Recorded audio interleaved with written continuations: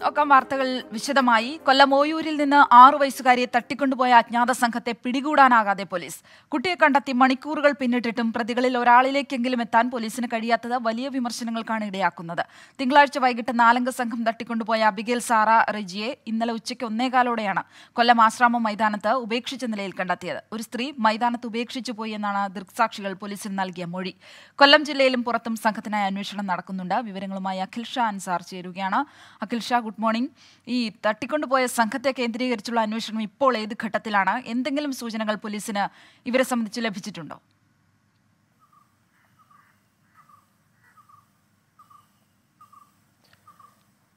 ശ്രീലക്ഷ്മി, ഇന്നലെ മുതൽ പോലീസ് ഇക്കാര്യത്തിൽ നമുക്കും ഉൾപ്പെടെ തരുന്ന സൂചന എന്ന് പറയുന്നത് അവർക്ക് ചില സൂചനകൾ ഈ കേസുമായി ബന്ധപ്പെട്ട് ലഭിച്ചിട്ടുണ്ട്.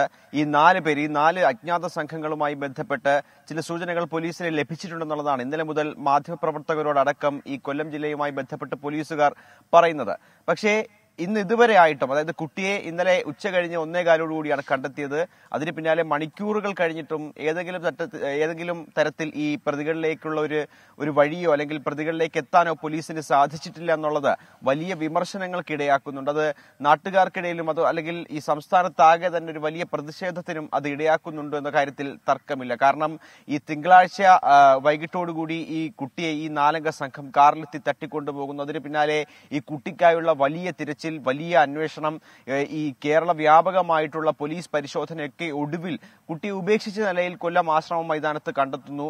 അതിന്റെ ദൃക്സാക്ഷികൾ ഉൾപ്പെടെ പറയുന്നു ഒരു സ്ത്രീ അവിടെ ഉണ്ടായിരുന്നു. ആ സ്ത്രീ കുറച്ചു നേരം കുട്ടിയുടെ ഒപ്പം ഉണ്ടായിരുന്നു. അതിന് പിന്നാലെ കുട്ടിയെ അവിടെ ഇരുത്തിയതിനു ശേഷം ആ സ്ത്രീ അവിടെ നിന്ന് പോയി. തിരികെ വരാതായതോടുകൂടിയാണ് നാട്ടുകാർ ശ്രദ്ധിക്കുന്നതും പിന്നീട് അത് പോലീസിന്റെ വിവരം അറിയിക്കുന്നതും. നമ്മൾ ഇന്നലെ ഒരു ഓട്ടോ ഡ്രൈവറെ കണ്ടതാണ്. ആ ഓട്ടോ ഡ്രൈവറുടെ വാഹനത്തിലാണ് ഈ സ്ത്രീ ആ കുട്ടിയെയും കൊണ്ട് കയറിയതും ഈ ആശ്രമ മൈതാനത്ത് ഇറങ്ങുന്നതും. ഇത്തരത്തിലുള്ള തെളിവുകൾ, ഇത്തരത്തിലുള്ള മൊഴികളൊക്കെ പോലീസിന്റെ മുൻപിൽ ഇപ്പോഴുണ്ട്. അതോടൊപ്പം ഈ നമ്മുടെ അബിഗേൽ സാറ റെജിയുടെ മൊഴിയും പോലീസ് തീർച്ചയായിട്ടും എടുത്തിട്ടുണ്ട്. അക്കാര്യത്തിൽ ചില സൂചനകൾ, ചില വിവരങ്ങൾ ഈ കുട്ടിയും പോലീസിനോട് നൽകിയിട്ടുണ്ട്. എന്നാൽ ഈ വിവരങ്ങളുടെയൊക്കെ അടിസ്ഥാനത്തിൽ ചില ചിത്രങ്ങളും പോലീസിന്റെ പക്കലുണ്ട്. പക്ഷേ ഇതൊക്കെ ലഭിച്ചിട്ടും ഏതെങ്കിലും തരത്തിൽ ഈ പ്രതികളിലേക്ക് എത്താനുള്ള ഒരു വഴി ഇതുവരെ പോലീസ് കണ്ടെത്തിയിട്ടില്ല എന്നുള്ളതാണ് ഏറ്റവും പ്രധാനമായും എടുത്തു പറയേണ്ടത്.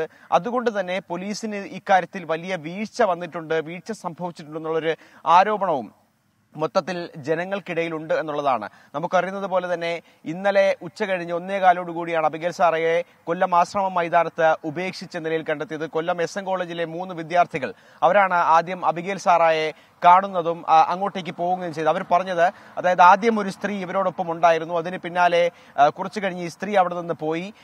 പിന്നീട് ഈ കുട്ടി ഒറ്റപ്പെട്ട സാഹചര്യം ഉണ്ടായപ്പോഴാണ് ഇവർ 3 പേരും അങ്ങോട്ടേക്ക് പോകുന്നതും ഈ കുട്ടിയോട് കാര്യങ്ങൾ അന്വേഷിക്കുകയും കുട്ടി അവശയായിരുന്നു, കുട്ടിയുടെ മുഖത്ത് നല്ല ക്ഷീണമുണ്ടായിരുന്നു. അതിന് പിന്നാലെ ഇവർ ഈ ചാനലിലൊക്കെ വന്ന വാർത്തകൾ എടുത്ത് പരിശോധിക്കുകയാണ് ചെയ്തത്. അപ്പോഴാണ് മനസ്സിലാകുന്നത് കൊല്ലത്ത് നിന്ന് കാണാതായ കുട്ടിയാണ് അതെന്നുള്ളതും പോലീസിന് വിവരം അറിയിക്കുന്നതും. അതിന് പിന്നാലെ നമ്മൾ ഈ ഓട്ടോ ഡ്രൈവറെ കണ്ടു. ഓട്ടോ ഡ്രൈവർ പറഞ്ഞത് ഈ കൊല്ലത്ത് തന്നെ, അതായത് ആശ്രമ മൈതാനത്ത് കൊല്ലം നഗരത്തിന്റെ ഒരു പ്രധാന ഭാഗത്തു നിന്നാണ് ഈ സ്ത്രീ ഈ കുഞ്ഞുമായി ഓട്ടോയിൽ കയറുന്നതും ആശ്രമത്ത് ഇറങ്ങുന്നതും. പക്ഷെ ആദ്യഘട്ടത്തിൽ അദ്ദേഹത്തിന് അത് ശ്രദ്ധിക്കാൻ പറ്റിയില്ല. പക്ഷേ ഈ വാർത്തകൾ പുറത്തു വന്നതിന് ശേഷം അദ്ദേഹം പോലീസ് സ്റ്റേഷനിൽ എത്തുകയും കൃത്യമായി വിവരങ്ങൾ സൂചിപ്പിക്കുകയും ചെയ്തു. ഈ മൊഴിയുടെയൊക്കെ അടിസ്ഥാനത്തിലുള്ള അന്വേഷണം പോലീസിന്റെ ഭാഗത്തു നിന്നുണ്ട്. ഒപ്പം നമ്മൾ ഉൾപ്പെടെ ഇന്നലെ, ഈ ഓട്ടോ ഡ്രൈവർ ഉൾപ്പെടെ ഇന്നലെ സ്ഥിരീകരിച്ച ഒരു ചിത്രം, ആ ചിത്രം പോലീസിന് കൈമാറിയിരുന്നു. ആ ചിത്രത്തെ അടിസ്ഥാനമാക്കിയിട്ടുള്ള പരിശോധനയും അന്വേഷണവും പോലീസിന്റെ ഭാഗത്ത് നടക്കുന്നുണ്ട്. മറ്റൊന്ന് ഈ രേഖാചിത്രങ്ങളുമായി ബന്ധപ്പെട്ടാണ്. ഈ കേസിന്റെ ആദ്യഘട്ടത്തിൽ തന്നെ പോലീസ് ഒരു രേഖാചിത്രം പുറത്തുവിട്ടിരുന്നു. ആ രേഖാചിത്രവുമായി ബന്ധപ്പെട്ട് പല പേരുകൾ, ഈ സാമ്യമുള്ള പല ചിത്രങ്ങളൊക്കെ പോലീസിന്റെ കയ്യിൽ ലഭിച്ചിരുന്നു. പക്ഷേ ഏതെങ്കിലും തരത്തിൽ ഇതുമായി ബന്ധപ്പെട്ട ഒരു പ്രതികളെ പോലും അല്ലെങ്കിൽ ഒരാളെ പോലും പോലീസ് പിടികൂടിയിട്ടില്ല. അത്തരത്തിലുള്ള വാർത്തകളൊക്കെ തെറ്റാണ് എന്നുള്ള കാര്യവും പോലീസ് ഇന്നലെ തന്നെ വ്യക്തമാക്കിയതാണ്. എന്തായാലും കൊല്ലത്തും കൊല്ലം നഗരത്തിലും ഗ്രാമപ്രദേശങ്ങളിലും അതുപോലെ തന്നെ കൊല്ലം ജില്ലയ്ക്ക് പുറത്തും അതിർത്തി പ്രദേശങ്ങളിലും ഒക്കെ ഈ പ്രതികൾക്കായുള്ള അന്വേഷണം തുടരുകയാണ്. ഈ കുട്ടിയുടെ ആരോഗ്യസ്ഥിതി നമ്മൾ ഇന്നലെ കണ്ടതാണ്. ആരോഗ്യസ്ഥിതിയിൽ കാര്യമായ കുഴപ്പങ്ങളൊന്നുമില്ല. ഡോക്ടേഴ്സിന്റെ നിരീക്ഷണത്തിലാണ് ഇപ്പോൾ തുടരുന്നത്. കുട്ടിയെ എപ്പോഴൊക്കെ വീട്ടിലേക്ക് കൊണ്ടുവരും? പൂർണ്ണമായും പഴയ രീതിയിലേക്ക് തിരിച്ചെത്തിയെങ്കിൽ മാത്രമേ കുട്ടിയിൽ നിന്ന് കൂടുതൽ വിവരങ്ങൾ പോലീസിന് ശേഖരിക്കാൻ സാധിക്കൂ.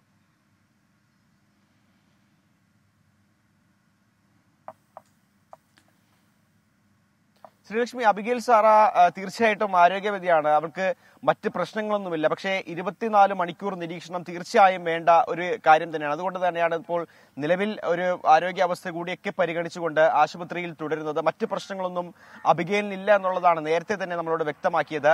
ഇനി അതുമായി ബന്ധപ്പെട്ട മറ്റ് കൗൺസിലിംഗും ഒക്കെ കഴിഞ്ഞിട്ട് ഏതാണ്ട് ഇന്നോടുകൂടി വീട്ടിലേക്ക് എത്തിക്കും എന്നുള്ളതാണ് നമുക്ക് ഇന്നലെ മുതൽ ലഭിക്കുന്ന വിവരം. അതിനുശേഷമാകും കൂടുതൽ വിവരങ്ങൾ പോലീസ് ഉൾപ്പെടെ ഈ കുട്ടിയോട് ചോദിച്ചറിയുക. അതിനുശേഷമാകും മറ്റെന്തെങ്കിലും ഒരു ലൂപ്പ് ഈ കേസുമായി ബന്ധപ്പെട്ട് പോലീസിന് കണ്ടെത്താൻ സാധിക്കുമോ എന്നുള്ള കാര്യമൊക്കെ പോലീസിൽ അതിൽ കൂടുതൽ കാര്യങ്ങളിലേക്ക് കടക്കുക എന്നുള്ളതാണ് ഏറ്റവും പ്രധാനമായും പറയുന്നത്. നമുക്ക് അബിഗേൽ സാറിനെ കുറിച്ച് പറയുകയാണെങ്കിൽ ഇപ്പോൾ ഒരു സ്വകാര്യ ആശുപത്രിയിലാണ്. അവൾക്ക് മറ്റ് പ്രശ്നങ്ങളൊന്നുമില്ല, അവൾ ആരോഗ്യവതിയാണ്. പക്ഷേ ഇത്തരത്തിലൊരു സംഭവം ഉണ്ടായ പശ്ചാത്തലത്തിൽ ഒരു 24 മണിക്കൂർ നിരീക്ഷണം നിർബന്ധമാണെന്നുള്ള ഡോക്ടർമാരുടേതായ ഉൾപ്പെടെയുള്ള ഒരു നിരീക്ഷണത്തിന്റെ അടിസ്ഥാനത്തിലാണ് നിലവിൽ ആശുപത്രിയിൽ തുടരുന്നത്. ഇന്നോടുകൂടി തന്നെ ഈ കൊല്ലത്തെ ഓയൂരിലുള്ള വീട്ടിൽ അബിഗേലിനെ എത്തിക്കും എന്നുള്ളതാണ് നമുക്കിപ്പോൾ ലഭിക്കുന്ന വിവരം. ശരി അഖിൽ ഷാ. പ്രതികൾക്കായുള്ള അന്വേഷണം പോലീസ് ഊർജിതമാക്കിയിരിക്കുകയാണ്. സിൽക്യാര തുരങ്കത്തിൽ നിന്ന് പുറത്തെത്തിച്ച 41 തൊഴിലാളികളും സുരക്ഷിതർ. ചിൻയാലി സൗറിലെ ആശുപത്രിയിൽ പ്രവേശിപ്പിച്ച തൊഴിലാളികളെ 24 മണിക്കൂർ ഡോക്ടേഴ്സ് സംഘം നിരീക്ഷിക്കും. ആരോഗ്യസ്ഥിതി മോശമാകുന്ന തൊഴിലാളികളെ ഋഷികേശ് എയിംസിലാകും മാറ്റുക. ചികിത്സയിൽ കഴിയുന്ന തൊഴിലാളികളുമായി പ്രധാനമന്ത്രി നരേന്ദ്രമോദി സംസാരിച്ചു. 17 ദിവസം നീണ്ട രക്ഷാദൌത്യത്തിൽ തുരങ്കത്തിൽ കുടുങ്ങിയ തൊഴിലാളികളെ ഇന്നലെയാണ് പുറത്തെത്തിച്ചത്.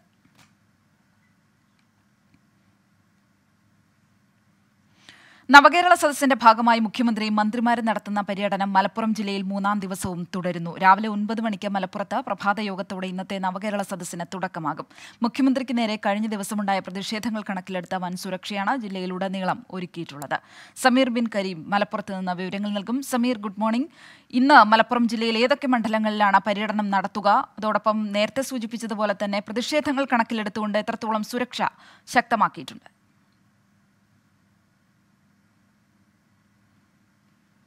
Very good morning Sreelakshmi. ഇന്ന് 3-ാം ദിവസത്തിലേക്ക് കടക്കുകയാണ് മലപ്പുറം ജില്ലയിലെ നവകേരള സദസ്സ്.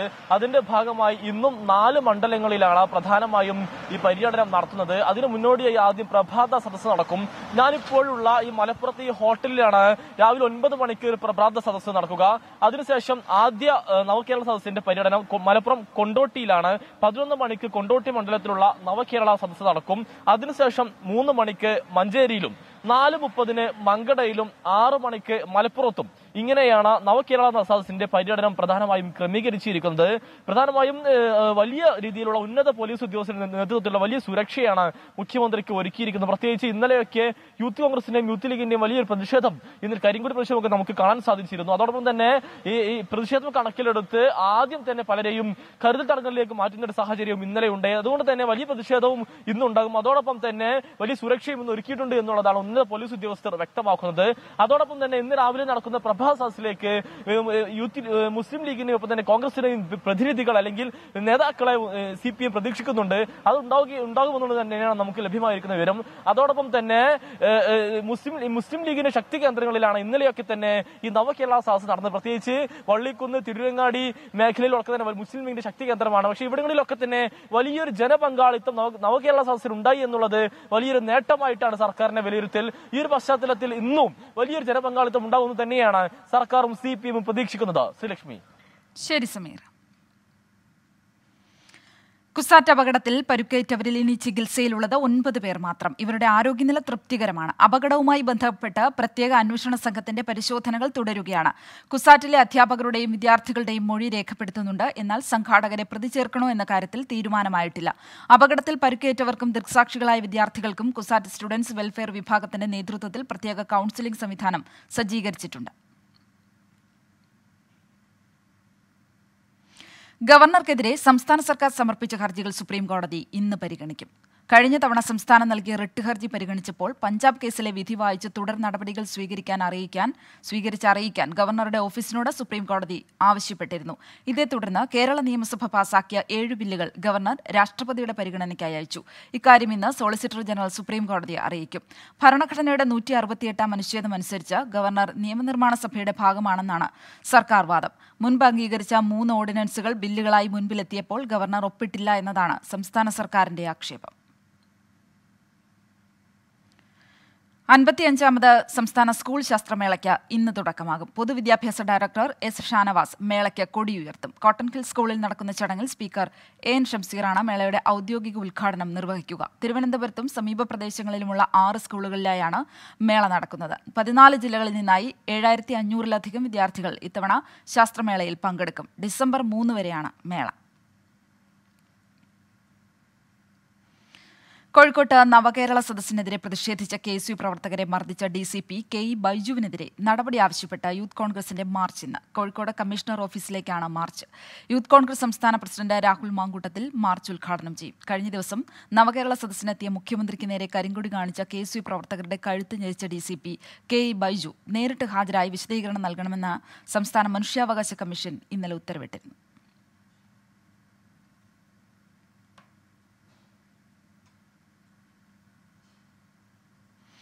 കാസർകോട്ടെ കേരള കേന്ദ്ര സർവകലാശാലയിൽ വിദ്യാർത്ഥിനിയോട് അപമര്യാദയായി പെരുമാറിയ അധ്യാപകന് സസ്പെൻഷൻ. ഇംഗ്ലീഷ് വിഭാഗം അസിസ്റ്റന്റ് പ്രൊഫസർ ഇഫ്തിഖർ അഹമ്മദിനെയാണ് സസ്പെൻഡ് ചെയ്തത്. സർവകലാശാല ഇന്റേണൽ കംപ്ലയിന്റ് കമ്മിറ്റിയുടെ അന്വേഷണത്തെ തുടർന്നാണ് നടപടി. ഈ മാസം 13-നാണ് പരാതിക്ക് ആസ്പദമായ സംഭവമുണ്ടായത്. 2ാം വർഷ MA ഇംഗ്ലീഷ് പരീക്ഷയ്ക്കിടെ ദേഹാസ്വാസ്ഥ്യം അനുഭവപ്പെട്ട വിദ്യാർത്ഥിനിയോട് അധ്യാപകൻ അപമര്യാദയായി പെരുമാറിയെന്നായിരുന്നു പരാതി.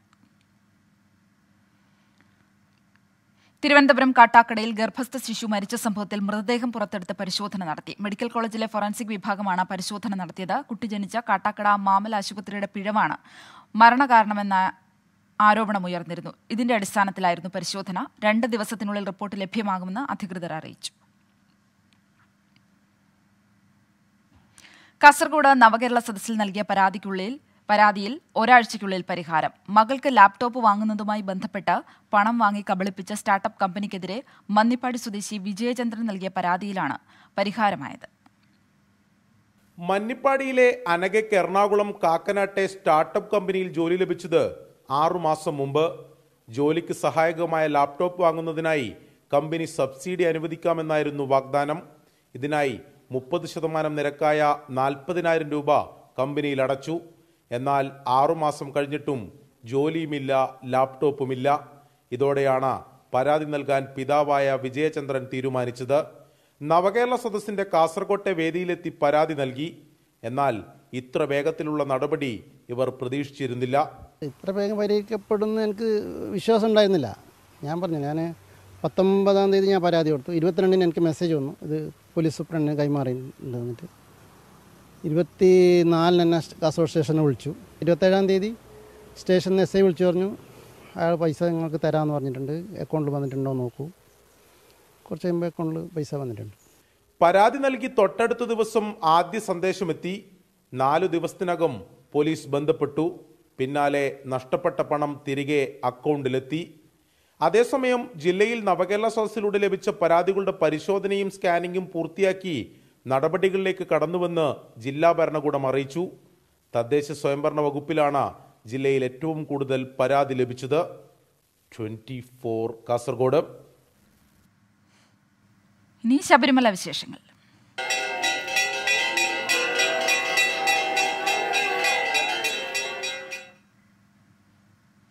ശബരിമലയിൽ കഥകളിയുടെ കേളികൊട്ടുണർത്തി മണികണ്ഠ ചരിതം അരങ്ങേറി. വലിയ നടപ്പന്തലിലെ ശ്രീശാസ്ത ഓഡിറ്റോറിയത്തിൽ നടന്ന കഥകളി കാണികളായി എത്തിയ ഇതര സംസ്ഥാന ഭക്തർക്കും കൗതുകമുണർത്തി.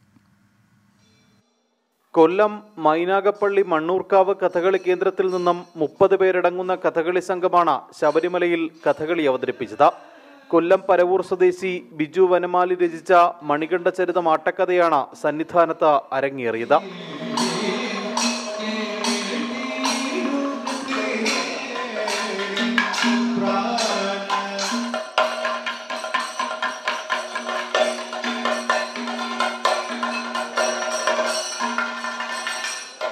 അഞ്ചു വയസ്സുകാരനായ കന്നിസ്വാമി അദ്വൈത് പ്രശാന്ത ശബരിമല ധർമ്മശാസ്താവിന്റെ പ്രതിഷ്ഠാരൂപത്തിൽ അരങ്ങിൽ നിറഞ്ഞാടി.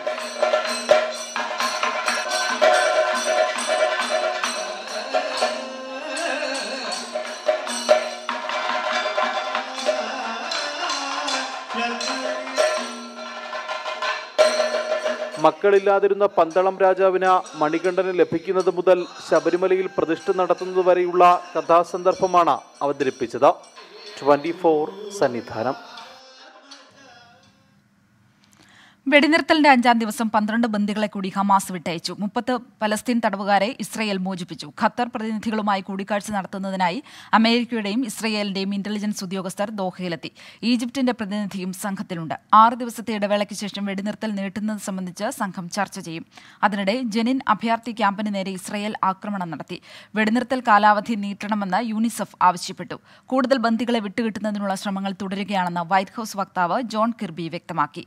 ഇസ്രയേൽ ഹമാസ് ആക്രമണങ്ങളിൽ കൊല്ലപ്പെട്ടവരുടെ എണ്ണം 15,000 കടന്നു. സിൽക്യാരയിലേത് കഠിനാധ്വാനത്തിന്റെ വിജയമെന്ന് ഉത്തരകാശി ജില്ലാ കളക്ടർ അഭിഷേക് റുഹേല 24നോട്. ദൌത്യം പൂർത്തിയാക്കിയത് പലവിധ പ്രതിസന്ധികൾ കടന്നാണ്. തൊഴിലാളികളെല്ലാം ആരോഗ്യവാന്മാരാണെന്നും ആശങ്ക വേണ്ടെന്നും അഭിഷേക് റുഹേല പറഞ്ഞു.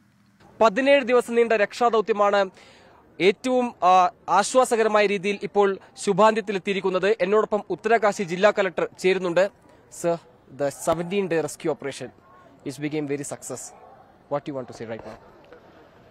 I want to thank God for making this operation a big success, as well as the effort of our team, which have worked relentlessly since the incident had happened. And I would like to thank Government of India and Government of Uttarakhand, under whose able guidance, the senior officers, we have worked very hard. We had met various obstacles and hurdles during this operation, but with the grace of Almighty, we have completed and overcome them successfully. That's I want to ask that, because the first day itself the district administrative was camped here, then the rescue operation is going on. So many obstacles were happened. At the moment, the vertical drilling was also started. So how challenged this rescue operation? Yeah, it was a huge exercise in the sense that it was a long drawn operation, which involved various agencies, so coordinating with them, mobilizing a lot of resources and working round the clock ever since this incident had happened. So it was a challenging task which my team did very well, and we have completed it successfully. So I thank all of them, and also a special thanks to media partners who were present here and covered the entire operation and sent the correct news to the entire nation. I thank you all. So now the workers are fully okay, right? Health condition? Yeah, they are doing fine. They have been examined preliminarily, and they will be now kept under observation under the expert advice and opinion of doctors. Now they are in Sinali, so what's the next step? Is there any chance for moving to Rishikesh? No, as of now, nothing is planned. Okay. Thank you. തൊഴിലാളികളുടെ ആരോഗ്യസ്ഥിതിയെല്ലാം ഇപ്പോൾ ആരോഗ്യമായി തന്നെ തൊഴിലാളികൾ ഇരിക്കുന്നുണ്ട്. ആശങ്കപ്പെടേണ്ടതില്ല എന്നാണ് ഉത്തരകാശി ജില്ലാ collector ഇപ്പോൾ 24നോട് വ്യക്തമാക്കിയിരിക്കുന്നത്. സിൽക്യാരിൽ നിന്ന് ജോഗേഷ് സിംഗിനൊപ്പം നിതിൻ അംബുജൻ, 24. ഗസയിലെ സ്ഥിതിഗതികൾ ചർച്ച ചെയ്യാൻ അറബ് ഇസ്ലാമിക രാജ്യങ്ങളിലെ മന്ത്രിതല സമിതി സ്പെയിനിലെത്തി. സംഘം സന്ദർശിക്കുന്ന 5ാമത്തെ രാജ്യമാണ് സ്പെയിൻ. ഗസയിൽ സമാധാനം പുനഃസ്ഥാപിക്കാനുള്ള വഴികൾ തേടിയാണ് സംഘത്തിന്റെ വിദേശ പര്യടനം. ചൈന, റഷ്യ, ഫ്രാൻസ്, UK എന്നീ രാജ്യങ്ങളിൽ സന്ദർശനം നടത്തിയ ശേഷമാണ് അറബ് ഇസ്ലാമിക രാജ്യങ്ങളിലെ മന്ത്രിതല സമിതി സ്പെയിനിലെത്തിയത്. സ്പാനിഷ് വിദേശകാര്യമന്ത്രി ജോസ് മാനുവൽ അൽബാറസുമായി സംഘം കൂടിക്കാഴ്ച നടത്തി. സൗദി വിദേശകാര്യമന്ത്രി ഫൈസൽ ബിൻ ഫർഹാന്റെ നേതൃത്വത്തിൽ ജോർദാൻ, ഈജിപ്ത്, പലസ്തീൻ, തുർക്കി എന്നീ രാജ്യങ്ങളുടെ വിദേശകാര്യമന്ത്രിമാരും അറബ് ലീഗ് സെക്രട്ടറി ജനറലും കൂടിക്കാഴ്ചയിൽ പങ്കെടുത്തു. ഗസയിലെ ഇസ്രായേൽ അധിനിവേശവും ആക്രമണങ്ങളും അവസാനിപ്പിക്കാനും മാനുഷിക സഹായം എത്തിക്കാനുമുള്ള വഴികൾ കൂടിക്കാഴ്ചയിൽ ചർച്ച ചെയ്തു. 1967 മാപ്പ് അനുസരിച്ച് സ്വതന്ത്ര പലസ്തീൻ യാഥാർത്ഥ്യമാകേണ്ടതുണ്ടെന്ന് മന്ത്രിതല സംഘം ചൂണ്ടിക്കാട്ടി. Since this crisis erupted, we have been clear on condemning all targeting of civilians in any form on both sides. Military operations by Israeli forces have been escalating with complete disregard for human life and without meaningful restraint from international institutions. Israel needs to be held accountable for the atrocities it committed, if not through sanctions, then by applying credible pressure on it to change course. November 11 റിയാദിൽ നടന്ന Arab ഇസ്ലാമിക ഉച്ചകോടിയാണ് ഉച്ചകോടിയുടെ തീരുമാനങ്ങൾ നടപ്പിലാക്കുന്നതിന്റെ ഭാഗമായി മന്ത്രിതല സമിതിയെ നിയോഗിച്ചത്. Qatar, Indonesia, Nigeria എന്നീ രാജ്യങ്ങളുടെ വിദേശകാര്യമന്ത്രിമാരും OIC സെക്രട്ടറി ജനറലും സംഘത്തിന്റെ ഭാഗമാകുന്നുണ്ട്. ന്യൂയോർക്കിൽ UN ആസ്ഥാനത്ത് സന്ദർശനം നടത്തുന്നതോടെ സമിതിയുടെ പര്യടനം അവസാനിക്കും. ജലീൽ കണ്ണമംഗലം, 24, ജിദ്ദ. ഗസയിൽ യുദ്ധത്തിൽ പരുക്കേറ്റവരുടെ ഒരു സംഘം കൂടി ചികിത്സയ്ക്കായി UAE-യിലെത്തി. രോഗികളും കുടുംബാംഗങ്ങളും അടക്കം 170 പേരാണ് അബുദാബിയിലേക്ക് എത്തിയത്. ഇവർക്ക് UAE-യിലെ വിവിധ ആശുപത്രികളിൽ വിദഗ്ധ ചികിത്സ നൽകും. UAE പ്രസിഡന്റിന്റെ നിർദ്ദേശാനുസരണമാണ് നടപടി. പലസ്തീൻ ഇസ്രായേൽ സംഘർഷത്തിൽ ഗാസയിൽ പരിക്കേറ്റ കുട്ടികൾക്കും ക്യാൻസർ ഉൾപ്പെടെയുള്ള രോഗങ്ങളിൽ ബുദ്ധിമുട്ട് അനുഭവിക്കുന്നവർക്കും ഉൾപ്പെടെ UAE വിദഗ്ധ ചികിത്സ നൽകുമെന്ന് UAE president his highness Sheikh Muhammad bin Zayed Al Nahyan നേരത്തെ പ്രഖ്യാപിച്ചിരുന്നു. ഇതനുസരിച്ചാണ് കൂടുതൽ രോഗികളും പരിക്കേറ്റവരും UAE-യിലെത്തിയത്. പരിക്കേറ്റ കുട്ടികളും രോഗികളും ഉൾപ്പെടെയുള്ള 93 ആളുകളും അവരുടെ 80 കുടുംബാംഗങ്ങളും ഉൾപ്പെടെ 173 പേരാണ് പുതിയ സംഘത്തിൽ ഉണ്ടായിരുന്നത്. ഇത്തവണ എത്തിയവരിൽ പ്രായമായവരാണ് കൂടുതലുമുള്ളത്. ഇവരിൽ മിക്കവരും അർബുദബാധിതരാണ്. അബുദാബി വിമാനത്താവളത്തിൽ ഉന്നത ഉദ്യോഗസ്ഥർ ഇവരെ സ്വീകരിച്ചു. UAE-യിലെ വിവിധ ആശുപത്രികളിൽ ഇവർക്ക് വിദഗ്ധ ചികിത്സ ലഭ്യമാക്കും. നേരത്തെ 2 തവണ ഇത്തരത്തിൽ കുട്ടികളടക്കം നിരവധി ആളുകളെ UAE-യിൽ എത്തിച്ചിരുന്നു. ഇവർ വിവിധ ആശുപത്രികളിൽ ചികിത്സയിൽ തുടരുകയാണ്. അതോടൊപ്പം റഫ അതിർത്തിയിൽ പ്രത്യേക ഫീൽഡ് ആശുപത്രിയും UAE സ്ഥാപിച്ചിട്ടുണ്ട്. ഇവിടെയും നിരവധി ആളുകൾ ചികിത്സയിലുണ്ട്. 24 ദുബായ്. സൗദിയിൽ അജീർ പ്ലാറ്റ്ഫോം വഴിയുള്ള താൽക്കാലിക തൊഴിൽ കരാറുകൾക്ക് നിബന്ധനകൾ ബാധകമാണെന്ന് സൗദി തൊഴിൽ മന്ത്രാലയം അറിയിച്ചു. വ്യവസ്ഥകൾ കൃത്യമായി രേഖപ്പെടുത്തിയ തൊഴിൽ കരാർ ഉണ്ടെങ്കിൽ മാത്രമേ തൊഴിലാളികളെ കൈമാറ്റം ചെയ്യാൻ അനുമതിയുള്ളൂ എന്നും മന്ത്രാലയം ഓർമ്മിപ്പിച്ചു. അജീർ ഇലക്ട്രോണിക് പ്ലാറ്റ്ഫോം വഴി താൽക്കാലിക തൊഴിൽ കരാറിൽ ഏർപ്പെടാൻ സൗദിയിൽ വിദേശ തൊഴിലാളികൾക്ക് അനുമതിയുണ്ട്. അതായത് അജീറിൽ രജിസ്റ്റർ ചെയ്ത് സ്പോൺസറുടെ അനുമതിയോടെ തൊഴിലാളികൾക്ക് മറ്റു സ്ഥാപനങ്ങളിൽ താൽക്കാലികമായി ജോലി ചെയ്യാം. ഇതിന് നിശ്ചിത വ്യവസ്ഥകൾ പാലിക്കണമെന്ന് സൗദി മാനവ വിഭവശേഷി സാമൂഹിക വികസന മന്ത്രാലയം ഓർമ്മിപ്പിച്ചു. തൊഴിലാളികളുടെ കൈമാറ്റം നിർബന്ധമായും മന്ത്രാലയത്തിന്റെ അജീർ ഓൺലൈൻ പ്ലാറ്റ്ഫോമിൽ രജിസ്റ്റർ ചെയ്യണം. അത് ചേംബർ ഓഫ് കൊമേഴ്സ് സാക്ഷ്യപ്പെടുത്തണം. സ്ഥാപനം നിതാക്കാത്ത് പ്രകാരം ഗ്രീൻ കാറ്റഗറിയിലായിരിക്കണം. തൊഴിലാളിയുടെ പേരിൽ ജോലിയിൽ നിന്ന് മാറ്റി നിർത്തുന്ന കോടതി വിധിയൊന്നും ഉണ്ടാകാൻ പാടില്ല. കൈമാറ്റം ചെയ്യപ്പെടുന്ന സ്ഥാപനത്തിന് തൊഴിലാളി അത്യാവശ്യമാണെന്ന് ഉറപ്പുവരുത്തണം. കൂടാതെ തൊഴിലാളിയുടെ ഇഖാമയും തൊഴിൽ കരാറും സാധുതയുള്ളതായിരിക്കണമെന്നും മന്ത്രാലയം നിർദ്ദേശിച്ചു. അജീർ വെബ്സൈറ്റിൽ ലോഗിൻ ചെയ്ത ശേഷം ടെമ്പററി നോട്ടിഫിക്കേഷൻ എന്ന ഐക്കണിൽ ക്ലിക്ക് ചെയ്താണ് കരാർ ഉണ്ടാക്കേണ്ടത്. കരാർ വ്യവസ്ഥകളും ശമ്പളവും ഉൾപ്പെടെ രേഖപ്പെടുത്തിയ ശേഷം പ്രിന്റ് എടുത്ത് കമ്പനി പ്രതിനിധി ഒപ്പിട്ട് സ്റ്റാമ്പ് ചെയ്യണമെന്നും നിർദ്ദേശമുണ്ട്. Jaleel Kanamakalam, 24 Jeddah. 2030 world expo റിയാദിൽ. പാരീസിൽ നടന്ന ജനറൽ അസംബ്ലിയിലാണ് ഇത് സംബന്ധിച്ച ഔദ്യോഗിക പ്രഖ്യാപനമുണ്ടായത്. അംഗരാജ്യങ്ങൾ വോട്ടെടുപ്പിലൂടെയാണ് സൗദിയെ തെരഞ്ഞെടുത്തത്. എക്സ്പോയ്ക്കായി വിപുലമായ ഒരുക്കങ്ങളാണ് സൗദിയിൽ നടക്കുന്നത്. പാരീസിലെ ബ്യൂറോ ഇന്റർനാഷണൽ ഡെസ് എക്സ്പോസിഷൻസ് ആസ്ഥാനത്ത് നടന്ന 173ാമത് ജനറൽ അസംബ്ലിയിലാണ് എക്സ്പോ 2030ന്റെ വേദി പ്രഖ്യാപിച്ചത്. അംഗരാജ്യങ്ങൾ രഹസ്യ ബാലറ്റിലൂടെയാണ് സൗദിയെ തെരഞ്ഞെടുത്തത്. മത്സരരംഗത്തുണ്ടായിരുന്ന സൗത്ത് കൊറിയ, ഇറ്റലി എന്നീ രാജ്യങ്ങളെ പിന്തള്ളിയാണ് സൗദി വേദി സ്വന്തമാക്കിയത്. 2030 ഒക്ടോബർ 1 മുതൽ 2031 മാർച്ച് 31 വരെയാണ് എക്സ്പോ നടക്കുക. മാറ്റത്തിന്റെ യുഗം നാളേക്കായി ഒരുമിച്ച് മുന്നേറുക എന്ന പ്രമേയത്തിലാണ് എക്സ്പോ നടക്കുക. എക്സ്പോ വേദി ലഭിച്ച സന്തോഷത്തിലാണ് സൗദി.